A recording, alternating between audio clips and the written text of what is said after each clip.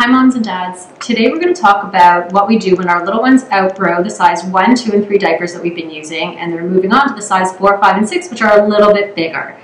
So we have 3 size 5 diapers here. We are going to take away our size 2s and we're going to put in our size 5s. So what we do is fold them a little bit at the waist just to take down the height a little.